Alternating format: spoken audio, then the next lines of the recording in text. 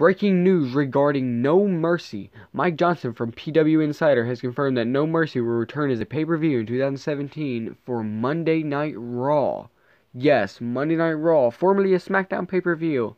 This event will take place on September 24th at the Staples Center in Los Angeles, California.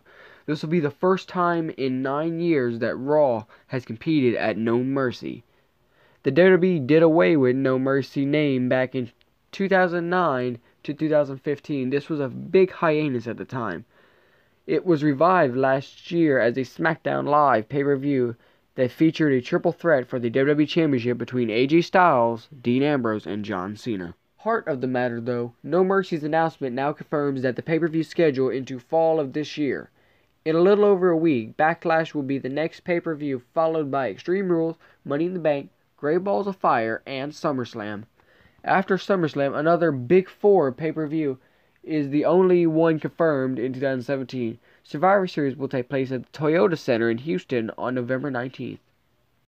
And of course, oddly enough, No Mercy isn't a pay-per-view name that has ever interested me, though it did become the title of an iconic video game on the Nintendo 64 in 2000.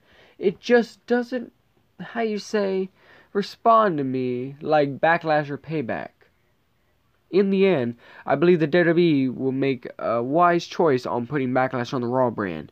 I'm Wrestling with MTG, and I will fill you in on more wrestling breaking news. Don't forget to like, share, and subscribe. Woohoo!